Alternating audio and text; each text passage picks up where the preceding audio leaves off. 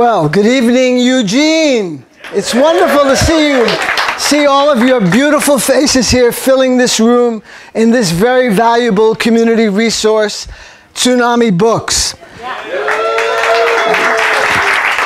Independent bookstores, like independent information, is more and more a rare commodity. So we have to cherish it. We have to protect it. We have to make them grow.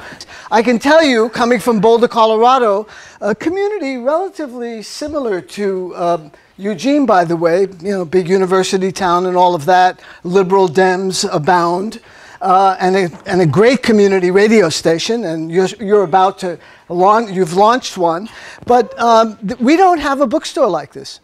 I mean, it's a real scandal that bookstores all across the country have been literally demolished by the juggernaut of Amazon. And yes, I know you can save a few extra bucks by ordering your books from that loathsome corporation in Seattle, but you're talking about keeping your money in the community, and that is so valuable. Cherishing community is what we need to do.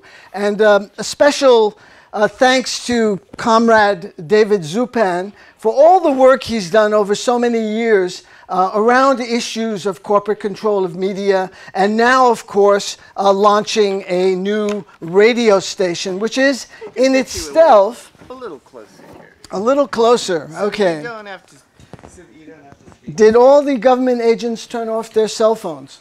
Okay, they did. Why not use this microphone? KEPW is community-based and independent and progressive, and it will grow and expand to the extent that you support it. So here's a very concrete thing you can do in your community. You know, that this word community, incidentally, is bandied about in a very promiscuous way, often by big NPR affiliates like KLCC, KOPB, KUOW in Seattle, WGBH in Boston, and BUR in Boston, and NYC in New York. But what they want for community, they only want your money when they're asking for it, during their pledge drives. Otherwise, it's, you know, good night and good luck. Here you have a community radio station responsive to your needs, which will be as excellent as you make it. So it's a rare thing that you have going, and you can hear alternative radio Tuesday evenings at 6, and I think perhaps even on other times, but I know for sure it's on Tuesdays at 6.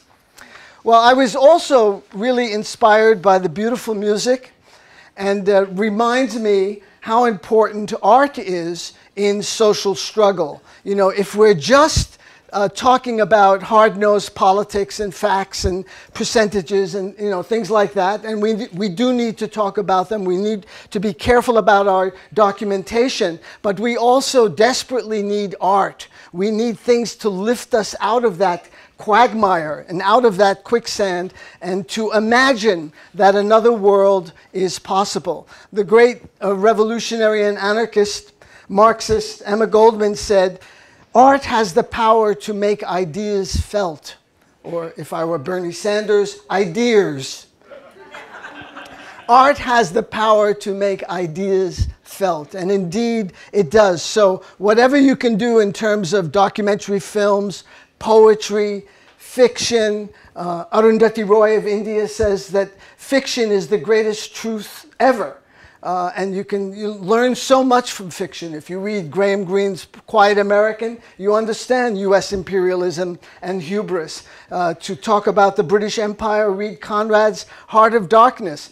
To understand what happened in the Great Depression, read John Steinbeck's The Grapes of Wrath. There are all of these fabulous books out there. There's so much learning and things to be learned. So art plays a crucial role in all of our lives. And remember to laugh. Remember to have a good time. It's not, you know, retrograde. It's not retro to have a good time and to laugh and to eat good food and hang out with friends. We need those things. So community is very important. Having you all here this evening is not just exciting because the room is, you know, full. It's because it's an opportunity for you to meet and make new friends, to connect. You know, it's the epigraph of the novel by E.M. Forster, Howard's End. He says, only connect. That's what we need to do. And that's what power doesn't want to happen. They want you isolated in front of your screen or in front of your handheld device and not connecting with people. And it's so important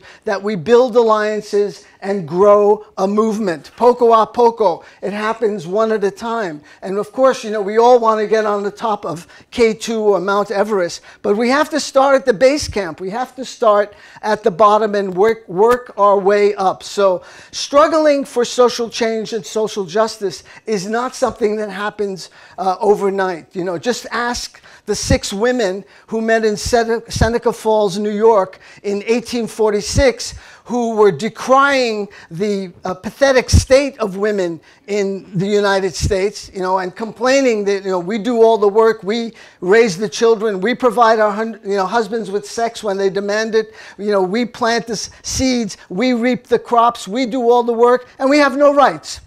We don't have the right to vote. We don't have the right to own property. So that movement started in a very isolated kind of difficult situation, but it grew because people had faith. And when they organized together, that's how movements grow. So this radio station, KEPW, and I'm very happy to tell you that there's a sister station now in Florence, where I'll be speaking tomorrow, KXCR. In fact, some of the Florence people are here. These are not small achievements in a time of corporate control of the airwaves, in a time of predatory, rapacious capitalism. For communities to organize and to establish independent progressive radio stations is a tremendous achievement. So hats off to the people in Florence and of course here in Eugene. One of the things I learned from my mentor, one of my mentors, Howard Zinn, was to use humor in, you know, whenever giving a talk or doing an interview, whatever.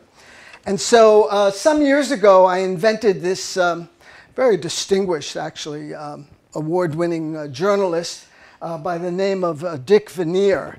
And so Dick would like to present you with a special breaking news broadcast from Tsunami Books in Eugene, Oregon. We interrupt this program to bring you this breaking news story from TIBC, the Truth in Broadcasting Corporation, from our world corporate headquarters in our secure state of the artless corporate headquarters in Roswell, New Mexico. I'm Dick Veneer, your glib and banal anchor of facade news. The 24/7 newscast dedicated to keeping you in the dark. We go straight to the surface of a story and we stay there. No one can challenge our award-winning in-shallow reporting. We're dedicated to the highest standards of journalism. We make things up as we go along, unencumbered by such elite concepts as the truth. Our award-losing reporters are dedicated to giving you fake news all the time with a thorough and scrupulous disregard for the facts. Our credos, unfair and unbalanced. We deceive, you believe. Ladies and gentlemen, an amazing story coming across our news desk at this very moment. President Donald J. Trump, our exalted leader, has determined that 2 and 2 is 5. He told Facade News in an exclusive broadcast, in an interview, that after much soul-searching and in consultation with his daughter and son-in-law, that he now concludes that long-held views that 2 and 2 is 4 are wrong. He described this amazing discovery while playing golf and called it amazing and unbelievable. Stay tuned for updates on this and other breaking news stories right here on the Facade News Network. I'm Dick Veneer, your still glib and banal news anchor, reminding you, believe our news or else. And now, back to Tsunami Books in Eugene.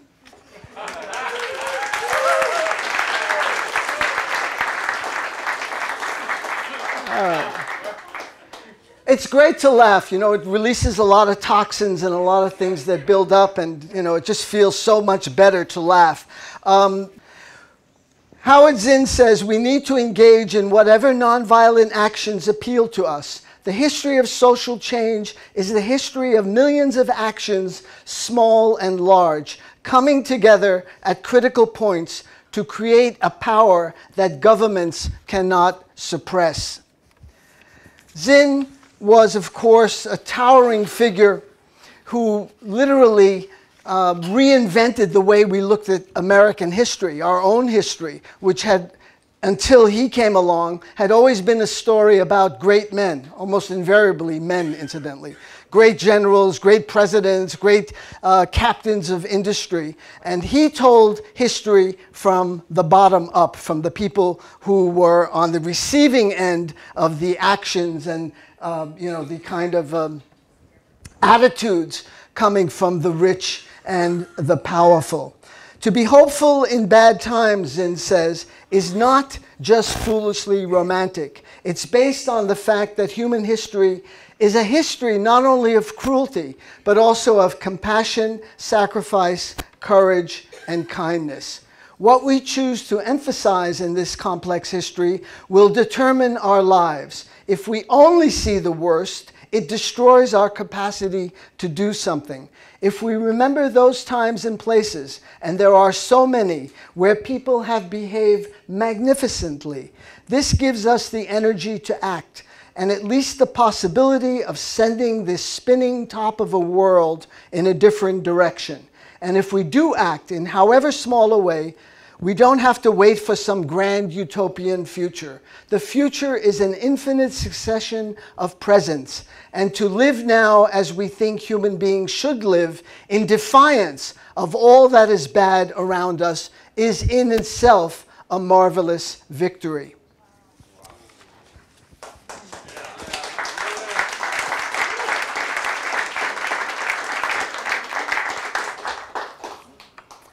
Well, a few days ago, the distinguished chief executive of the United States told the former director, well, he was actually the director of the FBI at the time, Jim Comey, that I hope you can see your way clear in letting go, to letting Flynn go. He's talking about his national security advisor, Michael Flynn, who was under investigation by the FBI. He's a good guy, Trump told Comey. I hope you can let this go. Now, if this isn't a clear example of obstruction of justice, I don't know what is. And one hopes that the appointment of Bob Mueller will allow for this case to go speedily forward in an expeditious manner, because we really can't spend a lot of time with this current junta, this current regime. You know, our country is like a banana republic now. You know, remember when we used to laugh at Nicaragua and El Salvador and Honduras? You know, they were like jokes of a country. There was corruption, there was nepotism, there was, you know, backroom deals, there were under-the-table contracts signed. Gee, that sounds like the United States in 2017. And we have become more and more like a banana republic. Elections which are in themselves contested, that seem to be highly problematic, where there's, you know, vote fixing, there's suppression of votes, all kinds of chicanery going on, which was, you know, emblematic of those banana republics that we used to feel so good about denouncing, and feeling so proud about being a citizen of the United States of America. Well, things have changed over the decades. And of course, the media have a lot to do with shaping people's perceptions, giving them information or not giving them information. In fact, most of what the scandal is about the media is what is not reported, not what is reported, what is occluded and excluded, rather than what is included and elaborated upon. And so today there's like 4 or 5 corporations that control most of the media in the United States. And while the so-called traditional media, the legacy media, is in fact losing eyes, they're losing eyeballs and losing ears to the other media platforms, you have to get the jargon straight here, other media platforms, still 60% of Americans get their news from TV, from those short newscasts, you know, from David Muir or, you know, the other news anchors, Brian, yeah, Scott Simon, Lester Holt, yes, you know them better than I. I try not to, you know, watch them too much, but I have to because I have to monitor what's going on. And that's a very dangerous situation when so many people are getting the source of information from so few, and never in the history of journalism have so many known so little about so much. And that's why you have 60 million people voting for a charlatan, for a con man, for a huckster that is a throwback to, you know, demagogues of decades ago. Now the media, competing for the best hair on the air, these faux journalists are overpaid gas bags, lapdogs with laptops, stenographers. Instead of a press corps, we have a press corpse. They are prostitutes practicing prostitution. They should be taken off the streets. They should be taken off the streets and rehabilitated and given an opportunity to practice an honest profession. These self-styled experts represent a range of opinion from A to B. I don't even think that's accurate anymore. It's more like A to A squared. A to B is even too much, you know? And so you have, you know, all these pundits from the golden Rolodex of, you know, experts, you know, like Henry Kissinger and Thomas Friedman. Charlie Rose's favorite guests, by the way, the liberal Charlie Rose on the Petroleum Broadcasting Service. It's brought to you by Coca-Cola, upon which Rose actually sits on the board of Coca-Cola. Is that a conflict of interest? Oh, no, it can't possibly be.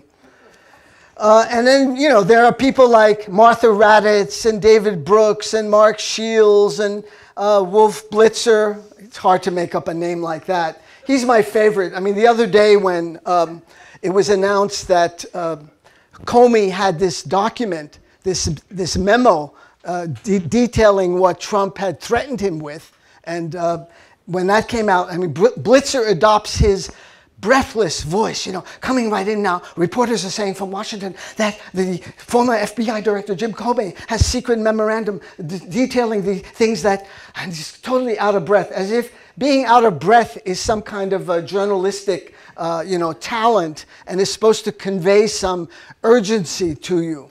But these guys don't think outside the box. I mean, they're very conventional and also, I think, very poorly trained in terms of background and history. So when things happen in Kuwait or Iran or Iran, as they say, or Iran or Iraq or Iraq, you know, and places like that, there's no historical context. Things just happen. So you don't learn, you know, why the jihad proliferated from Pakistan in 1979 and 1980 to actually sweep across the world to where there are now Al-Qaeda affiliates under different names and different kinds of tendencies, you know, as far away as Mali and Niger and Nigeria, and in Northeast Africa, in Somalia, in East Africa, all over the Middle East, in Turkey, in Syria, in Iraq. In fact, wherever the US footprint has been placed down, there you have jihad. Can you make the connection? Can the corporate media make that connection between US foreign policy and the spread of violence around the world? Do people like being bombed?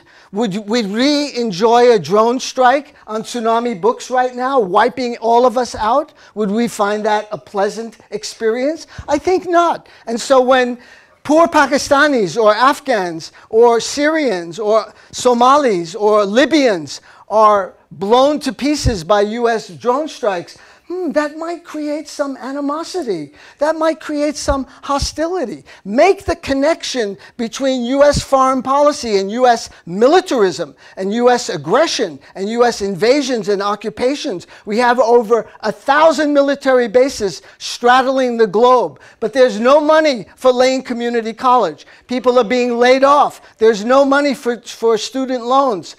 These are the kinds of things that should really agitate a population, and we have to have social change in this country, and it's got to come soon because U.S. imperialism is destroying the planet. The Pentagon itself is the single greatest polluter in the world. The single greatest polluter. All of those F-35s and F-16s and F-18s and F-5s and aircraft carriers and stealth destroyers, Zumwalt stealth destroyers at $4 billion a pop. You think you could use $4 billion in the state of Oregon? Nah, probably not. You know, you'd probably, waste the money. But, how about those $13 billion a pop Ford aircraft carriers, which are delivered, behind schedule with all kinds of, cost overruns and deficient working mechanisms. We have a Pentagon that is suffocating the budget. It's literally pulling all of the oxygen out of the atmosphere, and then we're left with the crumbs. The ruling class, the owners of the country, the Forbes 400, the Fortune 500, and the plutocrats, they give us a few crumbs, and they expect their hands to be kissed. We're supposed to bow down in front of them. Well, I'm not going to do it, and you're not going to do it, and these radio stations that have just started in Florence and in Eugene are not going to do it. It's time to fight back.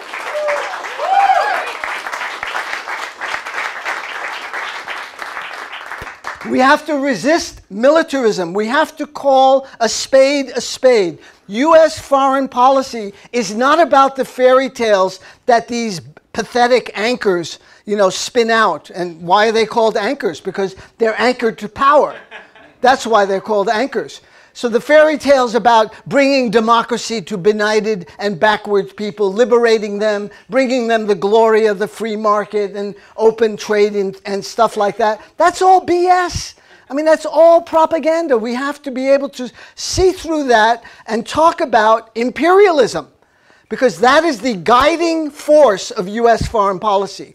And behind that imperialism, of course, is the military. That's the muscle that enforces the imperialism. And so when the corporations go after the resources around the world, from lithium, from copper, to bauxite, to iron ore, to oil, to all the other minerals, they've got this enormous military as a muscle to kind of enforce their will. That cannot continue. All things will end. This empire will end. And it's up to us to see how that will happen. Will it disintegrate into civil war and massive discord? Or is another world possible, as Arundhati Roy likes to ask the question, where there is peace and social justice and eco-justice for particularly the poor around the globe? And behind this, of course, all of this is the system itself, which is capitalism, which they love to call the free market, as if it's free. It's not free. It's an enslaved market that depends heavily on taxpayer intervention. Without it, there's hardly a sector of this economy that could function without taxpayer support. You take from the avionics, in the planes, the internet, pharmaceuticals, all of these vaccines and cures that are invented and drugs that are developed at the National Institutes of Health, which we own, which we the people pay for, somehow, after all this research is done, those amazing pharmaceutical breakthroughs find themselves in the hands of these gigantic corporations who then charge us an arm and a leg for, simple drugs that should be much less expensive. So speaking clearly and identifying things, if we learned anything from Orwell, it's that. It's about speaking clearly and identifying things by their rightful names. But he also acknowledged that, he said that sometimes the thing that's right in front of your nose is the hardest thing to see. So if we're not taught about imperialism in school, if we're only taught about the fairy tales of US enlightenment and wanting to, make the world safe for democracy, and it's, full of benign intentions, even women's liberation, which is the most remarkable thing. You have the exalted leader about to go to the most misogynist regime on the face of the earth, Saudi Arabia. Do you think he'll bring up women's rights? Do you think he'll bring up divorce or owning property, which women cannot, don't have access to in Saudi Arabia? They don't even, in rare cases, do they ever get children in custody cases. The children always go to the husband. The husband rules. This is a country that internally is incredibly feudalistic and externally has been responsible for bankrolling the jihad, starting in Pakistan in 1979, 1980. That's where the Taliban came from. They exported their extreme version of Islam, which is called Wahhabism, named after a 17th century Saudi, there was no Saudi Arabia then, but someone from the Arabian Peninsula named Muhammad al-Wahhab. He had an absolutely strict interpretation of the Quran. No prisoners. It's my way or the highway. And that's that kind of intolerant Islam that has been exported to Pakistan, to Afghanistan, to Syria, to Libya, and many other countries around the world. 15 of the 19 hijackers, as you know, were from Saudi Arabia. Did we bomb Saudi Arabia? What was the first country to be attacked? Afghanistan.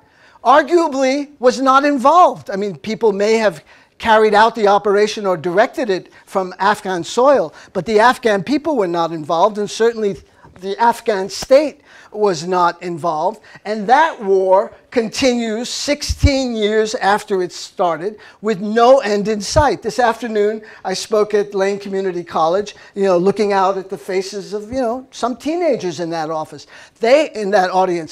They have grown up with the constant soundtrack of war in the background. That has become the new normal. The United States is at war in Libya, in Somalia, in Pakistan, in Afghanistan, in Syria, in Mali, in Niger, in a whole host of countries where the US carries out its terror attacks, and particularly in Yemen, to circle back to Saudi Arabia. Yemen is the poorest country of 22 Arab countries. It is probably the first country to run out of fresh water in the world. It's incredibly destitute. There's starvation going on right now. And Saudi Arabia continues to pummel the country with bombing attacks and has enforced a naval blockade so that doesn't allow food to come in and medicines to come in for a desperate population. Do you think the exalted leader will bring this up with Prince Salman when he meets him in Riyadh?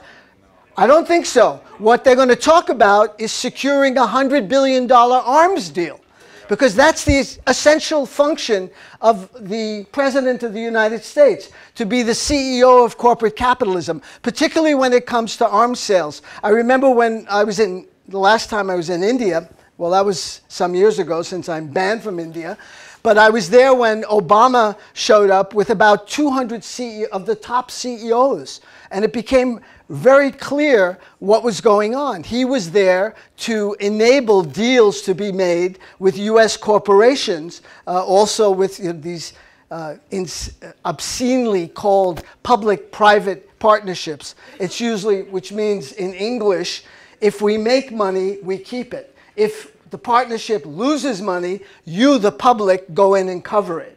That's public partner.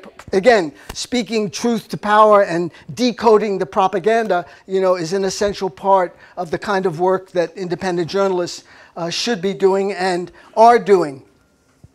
So Saudi Arabia has a lot to answer for, and this goes way back to 1945 when FDR made a deal with Ibn Saud to protect the Kingdom of Saudi Arabia in return for unfettered US corporate access to the Saudi oil fields and to allow the building of US military bases in Saudi Arabia. So that was the Faustian bargain. It's not about democracy, it's not about freedom, it's not about women's rights, it's all about realpolitik, it's all about militarism and extending the global reach of US corporations.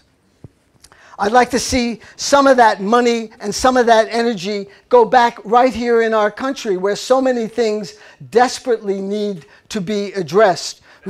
We could start with our $1.4 trillion student debt, which is literally choking students and their parents and their grandparents. I mean, I meet people, young people all over the country who are just struggling to make ends meet and in order to pay off this enormous burden. It's no wonder that Bernie Sanders today is the most popular politician in the United States, particularly among young people.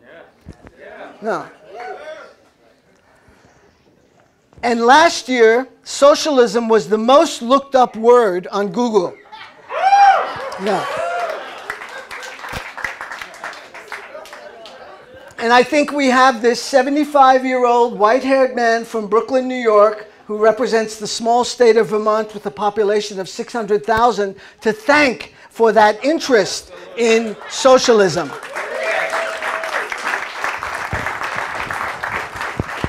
Another world is possible.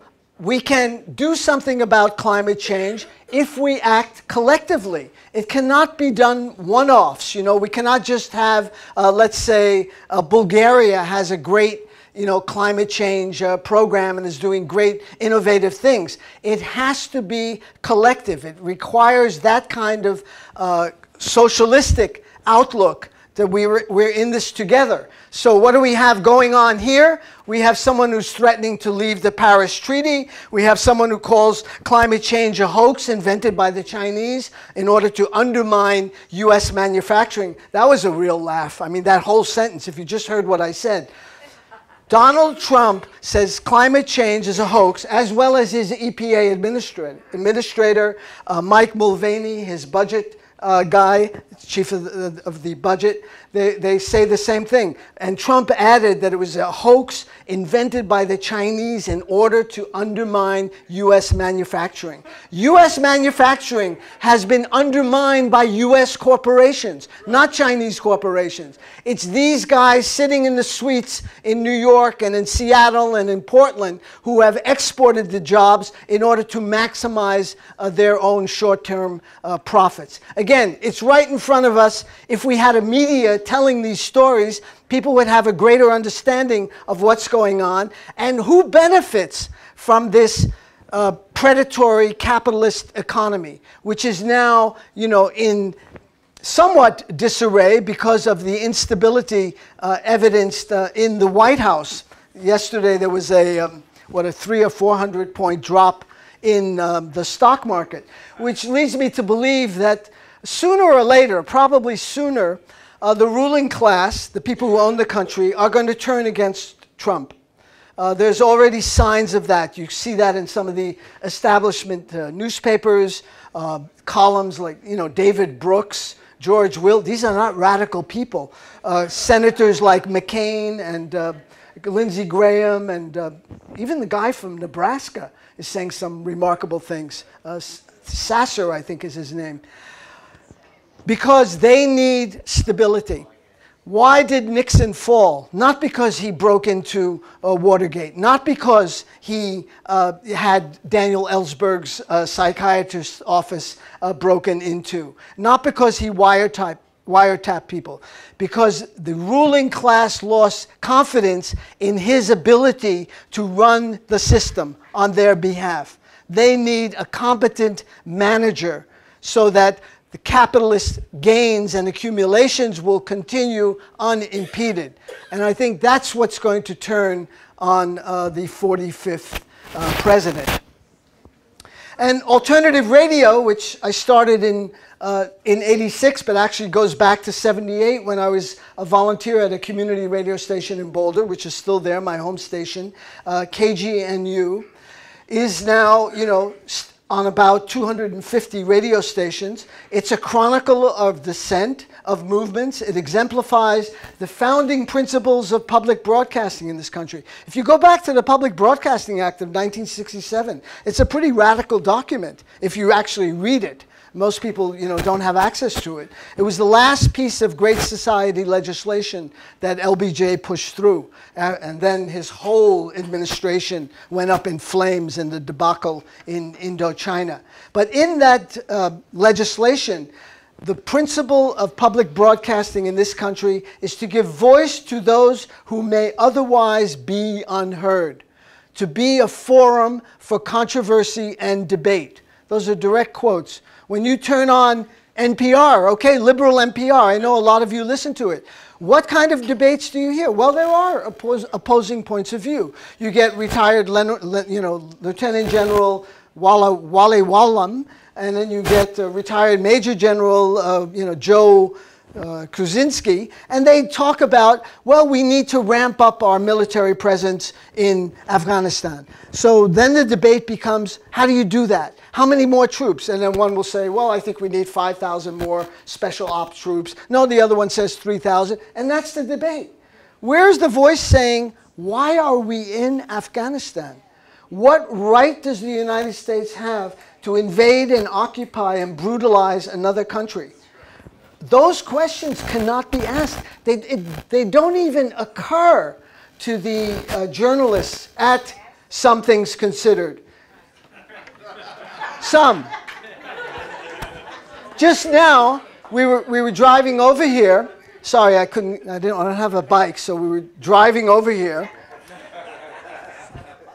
And we were listening to an obituary for Roger Ailes. This major misogynist and racist, who introduced the Willie Horton ad in 1988. A straight-out racist attack against people of color, to scare people. That wasn't even mentioned in his, in this pretty, I would say, antiseptic, description of his life. He was a great innovator. He took Fox News to the top of the ratings. There were some complications, hinted at only, that there were some problems with some of his female employees. And that was it. It was a complication. It was like, what? Imagine that. Someone molesting and harassing women simply because he has a position of power is given that kind of free ride on national propaganda radio. I mean NPR, National Public Radio, which has more and more shifted to the right, like elites in this country, and they're in lockstep with many of the elites. And that's why you have, things like what happened with alternative radio at KLCC and at other stations around the country as well. Morning edition, I call MOURNING. I'm in mourning whenever I hear morning edition. Nevertheless, I read it. I listen to it because I want to know what they are saying. These are elite voices intended for elite audiences, and I want to know what the lines are. It's easy to dismiss Fox as over the top and extreme, but it's NPR with its very smooth talking, almost glib and banal interviewers who, so good to see you again, Michael. Good to be back with you, David. It's always a pleasure. People speak in complete sentences. There's no yelling. There seems to be a command of adverbs even. Anyone? No, there are few older people here remember adverbs, right? Right. So it's very seductive. There's no yelling. Sentences are spoken, complete sentences, subject, verbs, adverbs, adjectives, all in the right place. And so we get lulled to sleep by that. But I think, we should hold it to a much higher standard. And it has moved far away from the founding principles of public broadcasting in this country to give voice to those who may otherwise be unheard. When was the last time you heard Noam Chomsky on National Public Radio? Or on PBS? I mean, he is somewhat of a major figure. no matter what you may think of him. He is universally regarded as the premier U.S. Critic of the media and foreign policy, and a major intellectual. So you would think, like once in a while he might be on. He was on the snooze hour. Back in those days it was called the McNeil-era snooze hour, news hour, once in 1999. And why was he on? Because he had published an essay saying that the U.S. was closely allied with Saddam Hussein, that Iraq had legitimate territorial claims on Kuwait, and that Kuwait was siphoning off Iraqi oil because of slant drilling. Okay, well, that was nowhere to be found in the news, and I was pretty, excited that they were having Chomsky on. And what did? They cut him off. He was literally cut off. You can find this on the internet. Just go back. It was September 1990. So right a month after Iraq invaded Kuwait, Chomsky's on, and they just cut him off. And so what that means, I mean, it's not just an example of censorship. If you're arguing counter-hegemonic ideas, if you're putting forth information that's not in the mainstream, that is not, available to everyone, that requires some explication. It requires some space. You need to give examples. You need to give history. And this is where the corporate media completely collapse. Things just happen. Muslims are crazy. Their holy book promotes violence. It's in their genes. It's a millennial-old conflict. What rubbish. They keep talking about Israel and Palestine, millennial ancient hatreds. These are not ancient hatreds. These are recent issues that are a direct result of imperialism. For example, this year, 2017, is the 100th anniversary of the Balfour Declaration, in which His Majesty's government, in all her Downton Abbey, glory, bequeathed to the Jewish people a homeland in Palestine. Like, they were giving away the deed to a land that they did not own to another party that was not present on that land except in very small numbers at that time in 1917. The year before that, you had the Sykes-Picot Agreement. I'm sure I don't have to tell this audience, right? You know all about Sykes-Picot. Sykes-Picot.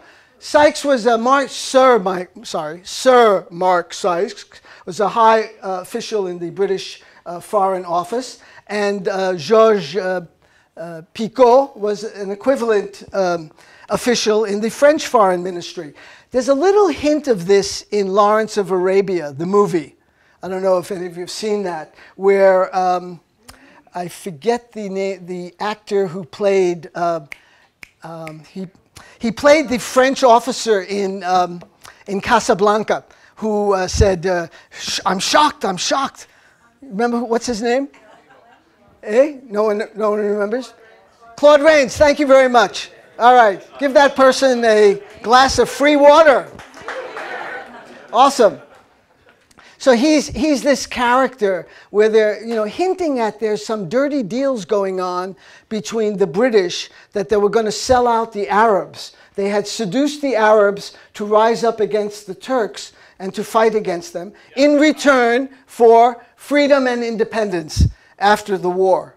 Well, we know how that deal turned out for the Arabs. They got it up to here with British occupation of Iraq, French occupation of Syria and Lebanon, the creation of Jordan, which didn't even exist at the time, and British control over Palestine. Without knowledge of history, it's impossible to know what's going on today. And if we had a media doing its job, it would provide that background. I'm not saying it has to provide, the extreme minutiae of what has happened, but there are reasons things happen. And so without that information, it does seem this is random violence. These people are crazy. They're just wild. They want to kill us. Why do they hate America? Well, George Bush told us, because of our freedoms. Oh, really? Not because of our foreign policy? Not because of all our military bases? Not because of destroying democracy in Iran in 1953? Not because of overthrowing governments in Lebanon and Iraq and Syria and elsewhere? None of that? Maybe not. Well, I think, we cannot be hoodwinked any longer. And as Orwell said, those who control the present control the past. Those who control the past control the future. We need to be better informed. And that's the role of an independent progressive media, delivering news and information to you that you can use, that puts things in context, that gives you a background and a history for why things are happening. And so the media, the 5 W's that you all learn if you go to journalism school, the who, what, where, when, and why, they kind of get the first 4 W's somewhat okay. But on the 5th one, it's a complete failure. The why. There is never any explanation, and there is never any connection with U.S. policy. The U.S. policy, whether it's Democrat or Republican, when it comes to imperialism, it is consistent and it is constant. A perfect example of that was when Trump launched 49 Tomahawk missiles made by Raytheon, which Trump has shares in, so no conflict of interest there. Raytheon stocks went up the next day because, using weapons, you got to buy new weapons. It's a great system. Trump said at the time that this was going to protect us from the Syrians, and it was retribution for a putative gas attack. Yes, maybe other more horrible things have happened, but what happened in this particular case, where you had Syria, a designated enemy, committing crimes, and Trump getting his kind of a distraction from other issues going on in Washington, launches this Tomahawk missile attack. 47 out of 48 newspapers in the country endorsed the attack.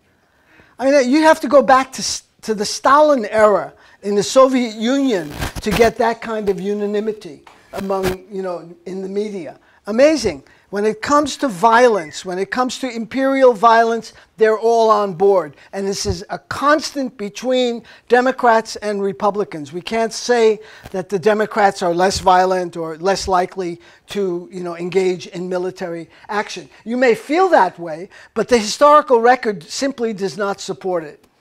So we have to, as I said today, at some point, start a second party here in the United States. I mean, how many times are we going to be taken out and left to hang and dry by the Democratic Party? How many times must we, learn the bitter lesson that they're part of the problem? They are dedicated to this system. Yes, there are some tactical differences, but they are not substantive when it comes to policies like imperialism and the kind of rapacious predatory capitalism that we have. Thomas Merton, in his book Seeds of Destruction, writes, "A falsely informed public with a distorted view of political reality and an oversimplified negative attitude towards other races and peoples cannot be expected to react in any other way than with irrational and violent responses." And that speaks right to the role of the media in shaping and forming public opinion about various issues. It's kind of interesting. I have to confess I'm a hypocrite, just denouncing the capitalist system and then segueing right into a sales pitch. So there are four new programs, 4 one-hour programs: Vandana Shiva on eco-social justice, David Korten on ecological civilization, Kshama Sawant, this remarkable woman in Seattle who was elected on the Socialist Party ticket to the Seattle City Council in 2013, elected again just a year ago to the City Council. The first socialist to be elected in Seattle since 1916. Brilliant, articulate, sharp as a tack, someone that can inspire all of us in terms of fighting for social justice. And her program is called What It Takes to Win. And finally, Kali Okuno. This is one of the great things, if I may say, that I try and do at Alternative Radio, is to find those voices that are unknown, like Kali Okuno, who is a community rights organizer in Jackson, Mississippi. Just think about that for a second, what it's like to organize and work in Jackson. We live in privileged communities, kindred spirits, lots of liberal sympathies and trajectories. He is in not only one of the poorest cities in the poorest state in the country, but one of the most racist cities in the United States. And he's there organizing. He's not just talking about and complaining, but actually doing something. So that's the key thing here, to move from talking about doing something to doing something.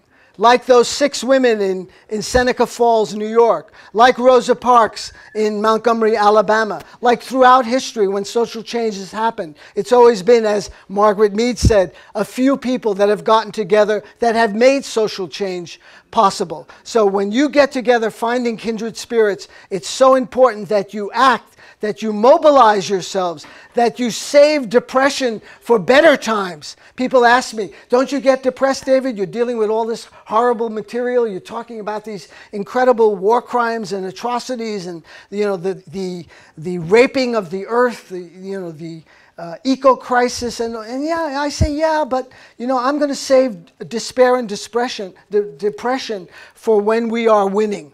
Then I might kick back and relax and put my feet up and feel depressed. But I don't have the right.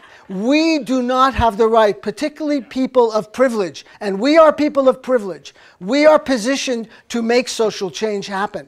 Much more than, say, people in Jackson, Mississippi, who don't have the advantages that we have. Okay, we're getting close to the end. That's an applause line.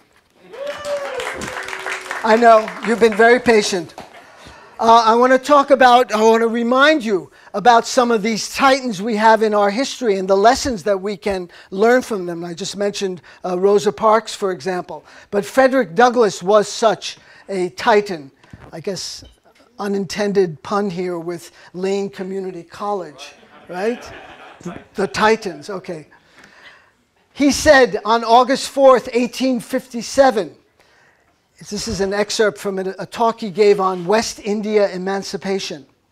If there is no struggle, there is no progress. Those who profess to favor freedom yet deprecate agitation are men and women who want crops without plowing the ground. They want rain without thunder and lightning. They want the ocean without the roar of its mighty waters. The struggle may be a moral one, or it may be a physical one, or it may be both moral and physical, but it must be a struggle. Power concedes nothing without a demand. It never has, and it never will. Power concedes nothing without a demand. It never has, and it never will. We have to get off of Facebook and into the face of the creeps in the suites who rule over us. We have to melt them with the noise we make and get them out of those suites and rock up their comfort zones. So if it's attending town meetings, if it's going to Salem to protest, if it's going to Washington, D.C. to march, do what you can. Get in community groups like 350.org, like Code Pink, like the other organizations you have here in the city, like the one represented by Michael here, which is called CAL, C-A-L. C-A-L-C. CALC. Thank you. See Michael, he has a sign-up sheet. You can do something right here in your community. Marge Piercy is one of my favorite writers, and she's a great leftist, by the way. You can read her poetry in Monthly Review, which is an excellent source of information. She's got a couple of poems. I've often read The Moon is Always Female, The Low Road, here in Eugene. So I'm going to read you her latest poem, or one of her latest poems, called We Give Up Far Too Easily. Why do people get so discouraged about political action? You take vitamin pills and imagine they do something. You don't say, I'll never wash dishes again because they'll just get dirty. We all mumble silly prayers into the air. Oh, please don't let me miss the plane or the bus. Oh, please let him or her call me back. We never count times our wishes deflate as futile. Inaction certainly will work fine for the overlords who own our work. Inaction certainly will work fine for the overlords who own our work, control our lives. Consider us collateral damage in their grand schemes. They only fear masses in action. They only fear masses in action. A little at a time is the way forward, an unending dance. 2 steps forward, 1.5 steps backwards. Sitting on your ass too long just makes you one. We're only what we've tried. Marge Piercy.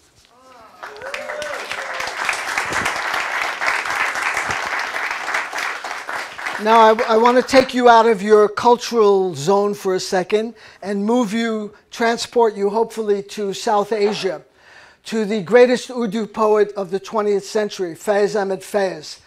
He was born in Sialkot in Punjab in British India in 1911. It's kind of unusual. His first name and last name are the same, F-A-I-Z. You can look him up. An extraordinary poet. He was a trade unionist and proud of it, a journalist and proud of it. He was a communist and proud of it. He was put in one of the many jails that US-backed military dictators in Pakistan had, and he was proud of serving in jail, and he was the greatest Urdu poet of the 20th century. Urdu is an amalgam of Farsi and Arabic and Hindi and Punjabi and a bunch of other North Indian and West Asian language. It's particularly expressive. And this is his most famous poem. So you're going to learn a word now in Urdu and Hindi, and that word is bol, B-O-L. It's the imperative, speak.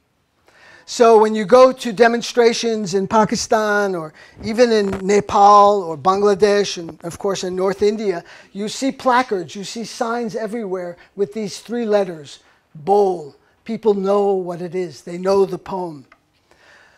Bol, bol ke lab azad hai tere, bol zaban ab tak teri hai. Speak, your lips are free. Speak, your tongue is still yours. Speak, your life is still yours. Speak, there is little time, but little though it is enough time, enough before the body perishes, before the tongue atrophies. Speak, the truth still lives. Say what you have to say. Speak, your lips are free. Bol, bol, bol.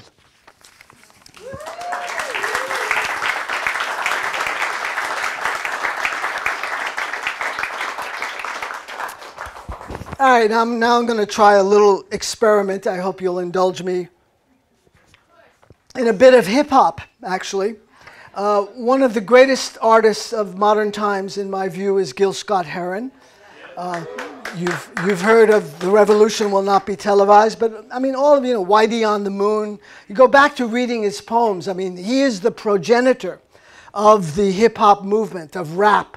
You know, they all kind of see him as that fountain of wisdom that launched the possibility of doing this radical form of presentation. And I don't know if I can do it. I certainly cannot do it like Gil Scott-Heron. But this poem, The Revolution Will Not Be Televised, is set to A Night in Tunisia, a great bebop classic. The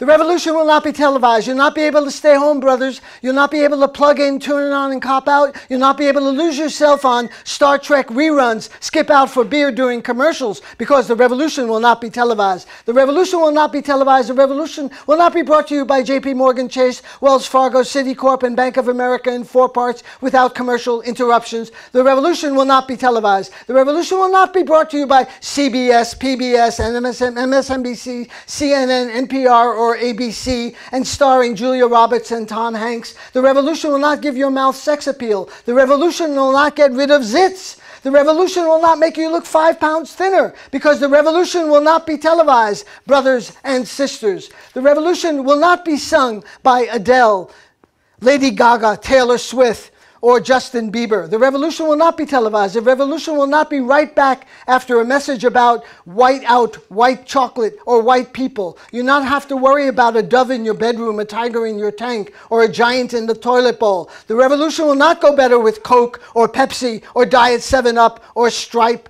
or Sprite, or Dad's root beer. The revolution will not fight the germs that may cause bad breath. The revolution will put you in the driver's seat. The revolution will not be televised, will not be televised, will not be televised. televised. The revolution will be no reruns, brothers and sisters. The revolution will be live on alternative radio and KEPW in Eugene.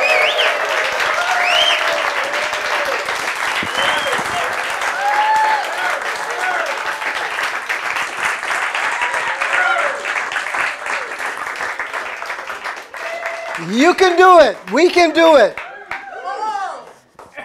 Bold, exactly. Speak. So, do we have time for some? David, you're the host, director. We're fine with time. Is there a microphone for audience questions? There is not yet. There could be possibly. Sound person? Possibly. Okay, well, you'll have to speak up. Yes? I think the important thing is that if you hear a broadcast that doesn't sound the way you heard it, it's time to speak up and call the broadcaster. Say, this is not the way I heard it, and get other people to do the same. Because if you don't call up, nothing happens. If you don't call up, nothing happens. I want to say a word about boycotts and as a very effective political tool. There is a boycott, divestment, sanctions movement now in the country that has scored some, minor successes, but it is growing. This is the 50th anniversary of the Six-Day War. 50 years of occupation of Palestine, the longest military occupation in modern times. And the BDS movement is pushing back and is making great inroads and is making the Israeli government very nervous, by the way. I just did a program with Max Blumenthal, who happens to be the son of Sidney Blumenthal, a very prominent Clinton Democrat, on Palestine, 50 years of occupation. 50 years have passed since Israel's victory in the Six-Day War, resulting in the longest military occupation in modern times. On the ground, there's been a radical shift in demographics because of the settlements. What began as a few scattered outposts has mushroomed into vast subdivisions and cities with Jewish-only road networks, making it difficult for Palestinians to travel. About 600,000 Israelis now live beyond the country's 1967 borders. The Palestinians are squeezed into ever smaller, isolated enclaves without sufficient water. The settlements, illegal under international law, are key to the resolution of the conflict. But Israel continues to build them and expand. Each new house reduces the possibility of a just peace. And Washington makes it all possible. Yep. It cannot be done without the military, economic, and diplomatic support coming from the United States. When that changes, the situation on the ground will change and the possibilities of peace will emerge, in my view. So calling up stations is important, but also think about, how to hurt them economically. Call the advertisers. Now, we saw the impact, what happened with O'Reilly. Once these, all of these charges were made by various people, and this has been going on for years. I mean, he was involved in sexual allegation and harassment charges at least a decade ago, maybe even 20 years ago. I remember incidents involving O'Reilly. But it was when Mercedes-Benz and the big advertisers started pulling out that Fox said, hey, we're going to lose money on this guy. It's time to let him go. And that's what happened. So they understand one thing. I mean, the capitalists have got one thing going for them, and that's this: money.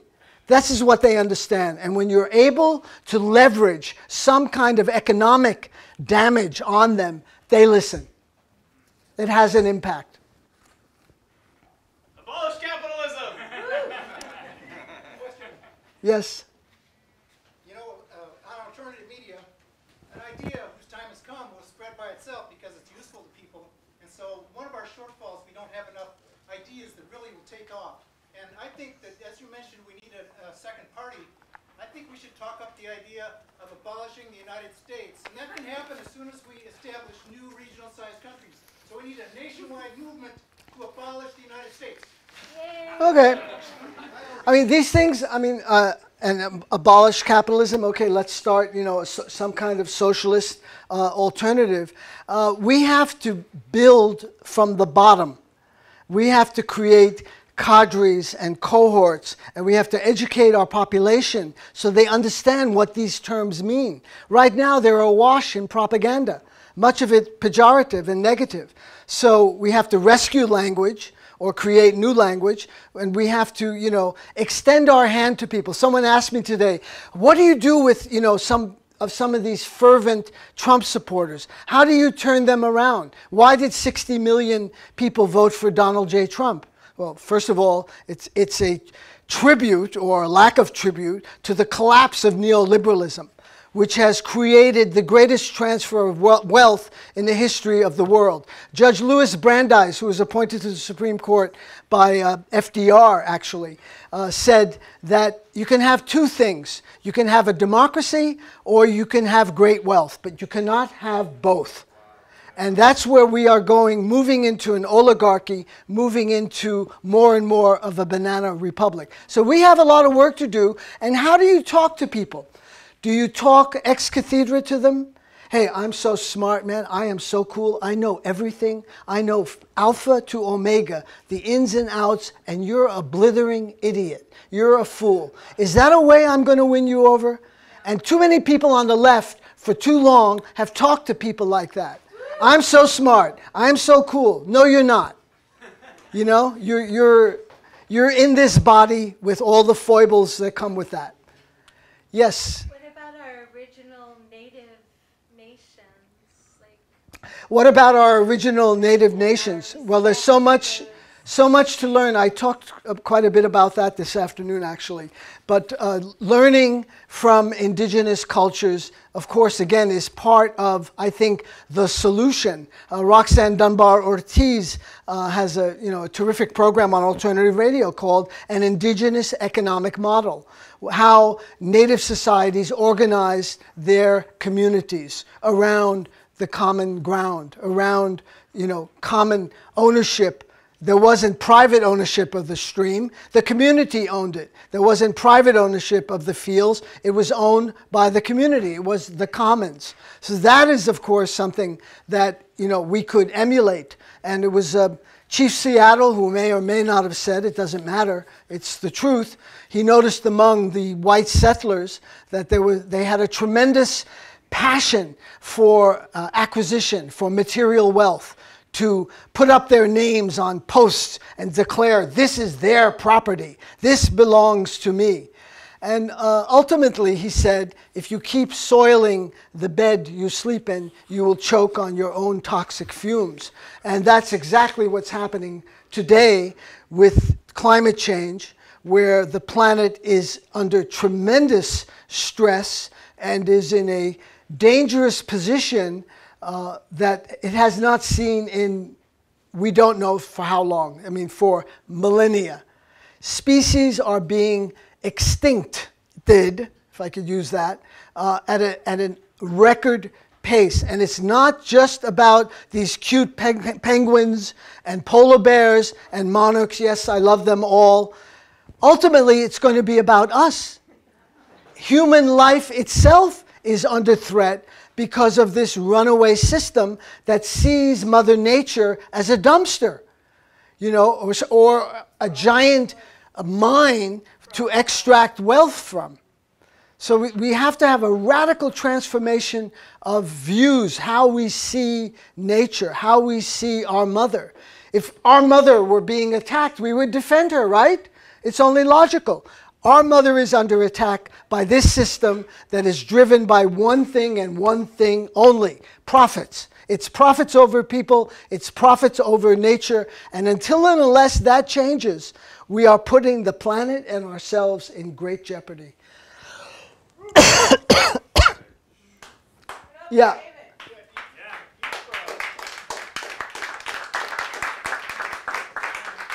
I'm sure you've heard the theory of framing and the major parties, one with the emotional appeal and another with the more rational. You've been a bit more on the rational analytical side. But if you were to appeal to people who are not here, people who still voted for the major parties, is there something that you would find as the most emotionally stirring in the population in the right way, not the fear and everything, like the rights of future generations, or the inequality and the abuse of poor people, or what would you find the most emotionally stirring to the mainstream that would bring us to justice? Well, I think workers getting ripped off by the bosses, by the captains of industry, who have created such distortions in the economy. The greatest transfer of wealth in the history of capitalism has been shooting up to the 1%. Actually, we should talk about the 1/10 of 1%, which has monopolized most of the income gains. People have been working. Productivity is as high as ever in the United States, but wages have absolutely gone flat. They're basically what they were in 1979. If you were working a full-time job then, allowing for inflation and other economic factors, and working the same job in 2017, you'd be earning the exact same amount of money. Meanwhile, your health care has gone through the roof. Meanwhile, you cannot afford prescription drugs. Meanwhile, the environment's going to hell. There are all kinds of other, you cannot find affordable housing. I don't know about Eugene, but, in Boulder, where I live, an apartment the size of the bathroom in the back there rents for $1,500. And there might be a bunk bed. So, there's huge crises and needs here in the country itself. About a common ground. Where can we find common ground? I argue this all over the country. In Canada, I'm going there next week, and around the world. I was in Jordan 2 weeks ago. Do people want clean air? Do they want clean water? Do they want healthy, nutritious food that's not laden with GMOs and additives and preservatives? The answer, brothers and sisters, comrades, is universally yes. That's not a liberal question. You ask any mother, do you want their child to eat nutritious food? Do you want a park that is clean, that has a playground for them to play in? It's a no-brainer. So there are areas where I think we can achieve major breakthroughs. And save discussions about predatory, rapacious capitalism for later. But let's start. I think you're saying getting a fair pay, an even shake for your labor is an issue that people feel emotional about. Well, they feel they're getting ripped off. And they're right. They are right. There is that feeling. And that's what Bernie tapped into, the inequality.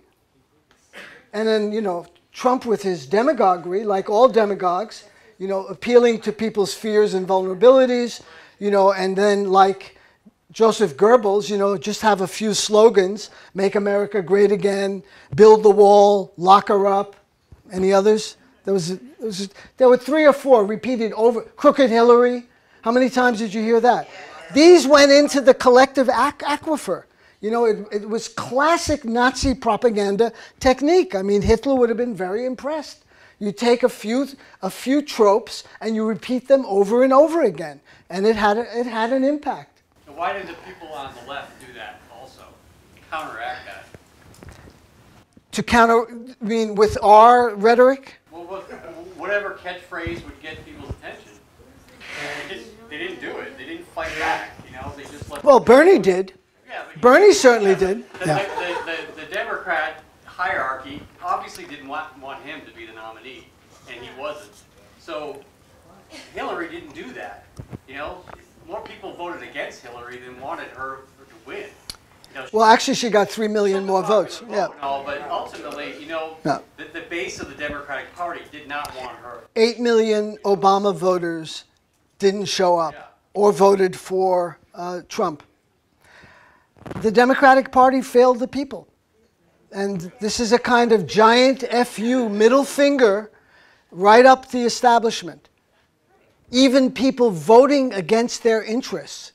Those people in Wisconsin and Michigan, I'm sure many of them know the reality of what Trump represents. Putting their faith in a real estate billionaire, a Shylock, a crook, to think that would be transformative shows you how deeply wounded the working class is in this country. And the Democrats had bupkis for them. Any Yiddish speakers here? Bupkis, it's the snot of a goat. In other words, nothing. One more. Oh, one more. I'll do Yes, I wanted the representative from Bend. Yeah, I'm from way out there. But I just wanted to share a couple ideas about community radio because we have a really good one in Bend. And two things that we're doing right now. One is several of us got together and we read the poem by Langston Hughes that he wrote in 1935 as a direct contradiction to make America great again. So you might want to do that and get it out to your people. And the other thing we're doing is setting up a program, an interview program with people in the community, not organizers, not experts, none of that, no foreigners coming in to tell us, and addressing an issue like healthcare or whatever, and having the people who are directly impacted in our community by that process. So it's a direct impact on you. And so you get to come and have an interview where you get to talk. So you might consider that sort of thing. It's not all that difficult. If we can do it, you can do it. And the poem is great. So if you haven't read it, read it. Can you give us the name of the poem again? The poem is Let America Be America Again. And it was written by Langston Hughes. I think it was 1935. Yep. And it's beautiful. And yeah, and it's right on. Thank you very much. And don't forget, support Tsunami Books, support KEPW, support community radio. You can do it. We can do it together. Onward.